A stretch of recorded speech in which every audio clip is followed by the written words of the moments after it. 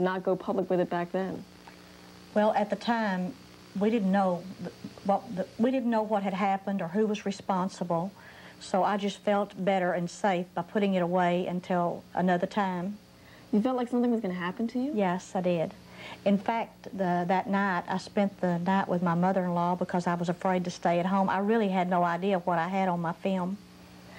When did you realize that this was more than just another filming of a president going by? Probably I've realized it all along. I just didn't, for a long time, I did not feel safe having this film because I really didn't know what it would say or what it was showing.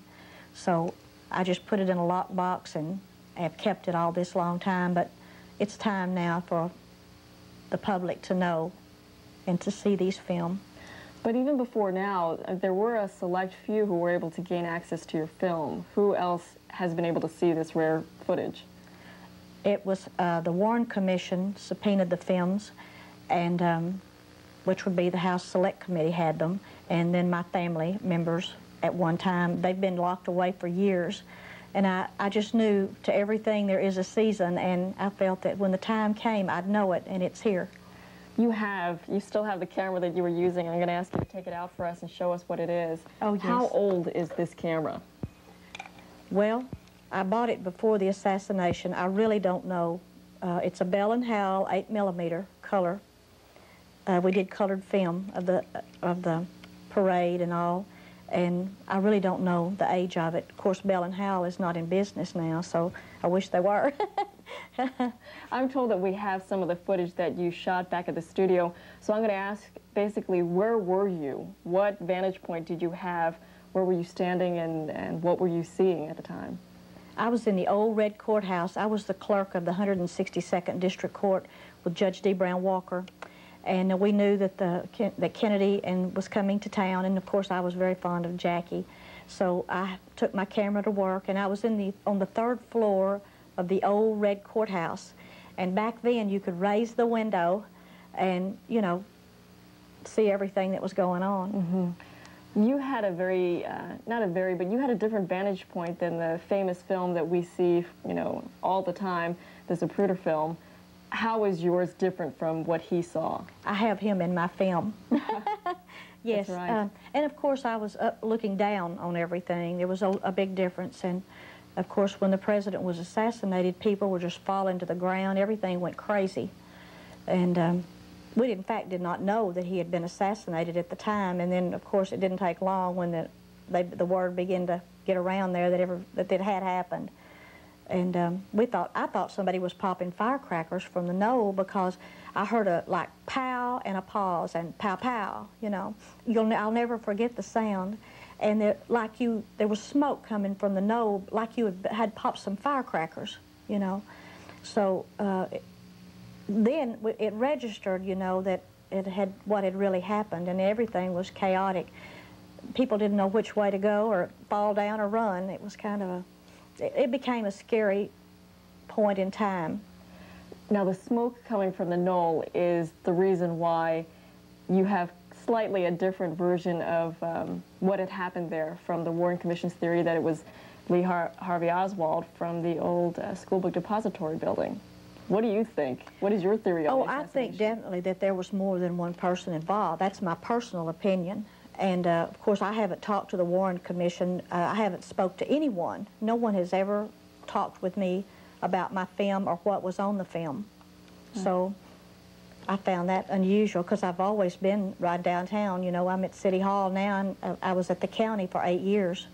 So I couldn't understand. Then I see these things. This is the Warren report. This is about Kennedy. But if my name isn't in there, it isn't all of history because I saw it from a vantage point that no one else could see. Mm-hmm. See?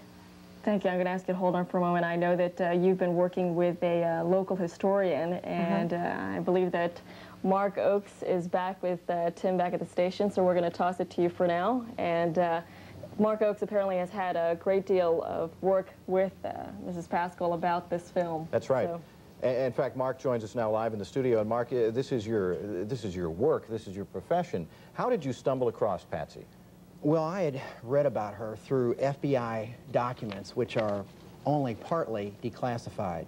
which we're working on getting the answers as to the discrepancies that the FBI has seen in her film. Continue to this day to be partly classified? The blacked out area that we see is classified information? Exactly, and through the JFK Act, we are going to present this to President Bill Clinton, and we are going to find out the answer to this problem that lies in her film that the FBI has kept censored for 32 years. Now, you've seen the entire film. We should make it clear we did not show you the entire film because you all are trying, in fact, to sell the entire film. What did we not see, and why is it important? Patsy was the only person to film the grassy knoll 15 seconds after the assassination from a high elevation. She not only caught Bill and Gail Newman laying on the ground in the entire picket fence and grassy knoll area, but she also caught Abraham Zapruder jumping off his pedestal and running for his life, which is what he said he did, but we had never seen that to that point.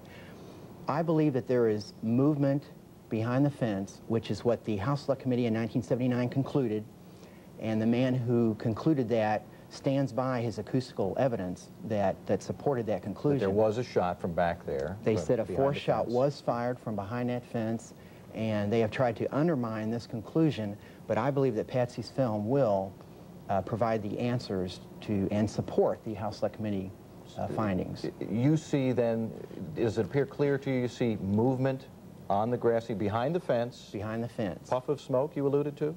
Now that I'm not going to say for sure because I want some experts to look at this film. We are interested in selling it, but I'm not an expert. I do have a friend, Greg James, that is my video consultant who has looked at the film, and he feels that there might be smoke on that film. But I will say there's definitely movement behind the fence, and from that angle, with technology, we can blow that up and find out and let the chips fall where they may. Who might be interested in buying this? There are probably several people that do documentaries that would be very interested in that, and also there's a man in Florida that collects this information that would be interested, and there are several people of interest that would be to. With all due respect, I can understand if you have it in your possession, you're going to say, gee, I'm going to sell it and make some money off of this. On the other hand, it's a part of history. Should it be sold, or should it be handed over to some experts to analyze and become a part of history? Well, what you have to understand is the general public doesn't know there were over 9 movie films of the assassination taken, and none of those people have donated theirs. Abraham Zapruder's family charges $30,000 and up to view it, to use it. Orville Nix took a beautiful film of the assassination, and they charge for showing it. It is part of history, and if Patsy was rich, if I was rich, I would love to do that. I would do that today. I would insist on doing that. But I think that after all this time and the people that, you know, have made money on their other films, I think that Patsy deserves some sort of monetary value for her film, and she deserves that. And it's just a matter of that after all these years that I think she deserves something more. We can ask, I think we can go back to Patsy and ask her a question. Patsy, you indicated that you were actually afraid, and that is why you kept this locked away for 32 years. Of what or of whom were you afraid? Well, we really didn't know who we were afraid of because it was so chaotic. We did not know who was responsible for this. In fact, we still don't. So I didn't feel comfortable having this around, and so my attorney kept the film for me in the lockbox all these years. Why now? Why 1995? Because after 32 years, it's time. I mean, so let it be. Okay, Mark, was she legitimate? Did she have reason to be afraid, to be concerned for her life? There was several discrepancies on people's films that they either reported were, even the Zapruder film was tampered with. You can clearly see there were splices in it. Orville Nix has complained for years, the family of Orville Nix. They don't even have the original film. The family of Orville Nix said that UPI gave it to the House Select Committee, and the House Select Committee said they gave it back to UPI. There's no original film. There's a lady who took movie film purportedly to be Beverly Oliver on the south side of Elm Street.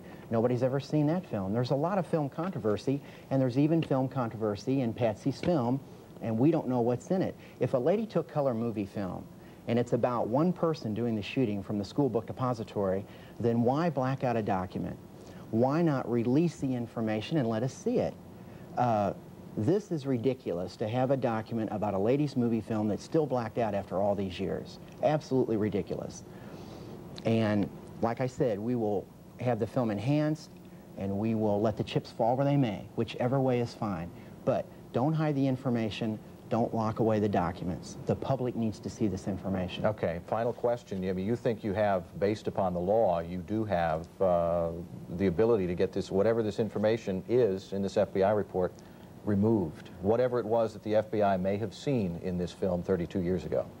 There's a man in Washington now that is with the Records Review Board that is examining this and Patsy Paschall's interview. And he is going to, I don't know the procedures, the technical procedures, but he is going to present this to the president, and I believe that the law says that he has 30 days to either restore this redaction or to leave it sealed up to the year 2039. Okay. And then we'll find out. If it means nothing, fine. But logically, let's talk about blacking out a document about a ladies' movie film. Yeah. I don't understand the connection If here. it doesn't show anything, why block it out? Exactly. Okay. Mark, thank you very much for joining us live this morning. And Patsy and Linda, thank you very much for joining us live as well. Thank you. Fascinating information. At noon. It's been locked away in a safe for 32 years. We'll see a film taken the day of the Kennedy assassination. Congress takes yet another look at the Branch Davidian disaster. An historic federal trial goes to the jury, and if he's convicted, this man could get the death penalty. And vandals hit a North Texas church. We will have the latest on that. Good afternoon, I'm Tim Ryan. Another piece in the puzzle of the Kennedy assassination is put in place today. It is a film shot almost 32 years ago, the day President Kennedy was shot. Linda Huang is live on Dealey Plaza with this intriguing story. Linda? Tim, intriguing is right. So intriguing that the woman who shot that film calls it the missing piece of the JFK story. Now, we've all known of the famous film clip shot by Abraham Zapruder, but this is from a very different vantage point, not from the ground, but from the third floor of this old red courthouse. Her video shows the president coming down Main Street and then the motorcade racing by under the underpass and the frantic crowd scene after people realized the president had been shot. A local historian claims the 4-minute clip also shows smoke coming from the grassy knoll, which would support the 1979 conclusions of the House Select Committee on Assassinations that there indeed was a fourth shot that was fired. I think that what we see on this film will support their conclusion that there was a second shooter from the grassy knoll, that there was a fourth shot, and that there was a conspiracy in the murder of John F. Kennedy. I do want to point out the fact that the film clip that you saw is a very short clip, just for obvious reasons, because they do plan on marketing it out on the open market.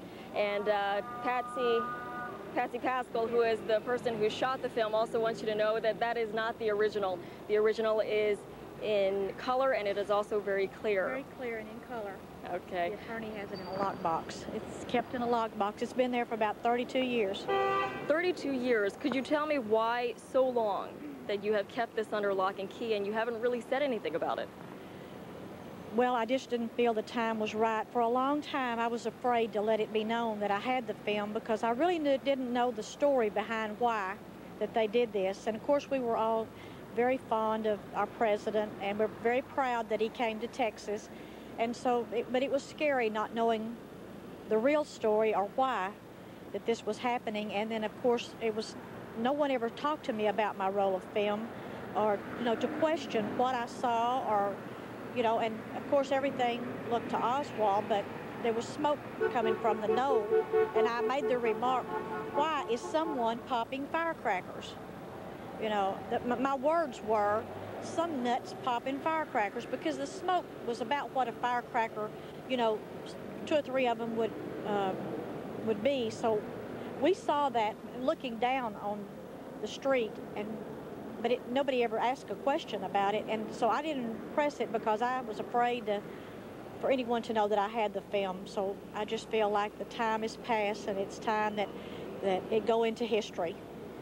Now that short film clip that we had seen did not show the pictures of the smoke coming from the grassy knoll, but the fact that that video does exist, and there's some discrepancy on whether or not there really is smoke coming from that area, right. But that would blow the whole theory that Lee Harvey Oswald was the only shooter. Now, you believe that theory is a sham. I definitely think it's a sham. I think that he might have been involved, you know, and probably